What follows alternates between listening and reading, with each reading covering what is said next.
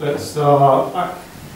Yes, yourself. For someone who wants to join the army, what would be the best advice you could give them? Probably come on MPC course.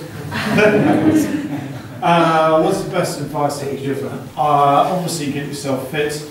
Obviously, because if you aren't fit enough to get through PSSR at the assessment centre, you know you're going to get frustrated, knocked back.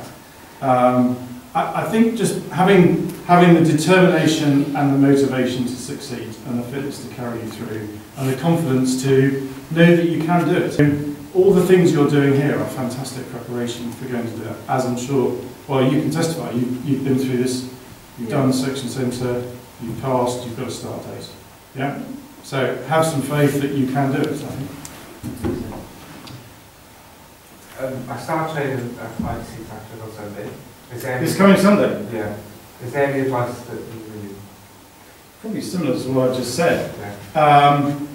I think that going into the infantry it's hard work. Have you got some friends who are already out there? Yeah. Yeah? What have they said to you? They said just clear head there, clear down, get out of there. Yeah. Keep yourself motivated throughout there. Yeah. So I think if you remember that everybody at Catterick that you come in contact with, all the staff that are there, want you to succeed. Yeah?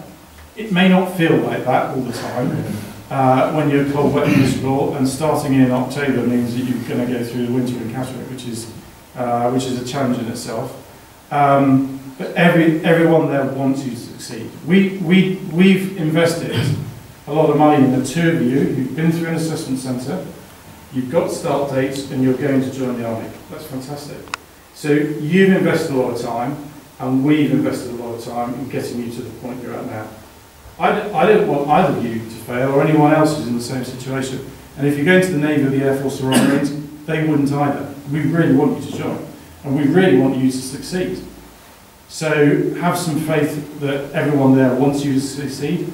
They want you to get to the end of the course, they want you to do well, and they will do everything they can to get you there. But ultimately it's down to you. Yeah, you will have some difficult times in the course, as you will have had here. Things you think, I'm not sure I can do that, and then you do it, and guess what? It wasn't as bad as you thought it was.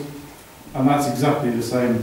I'm sure if you speak to many of the staff here who've been in the infantry or in any other branch of the armed forces, they will say exactly the same. There are things that you do in life that you think, I'm not sure I can do this.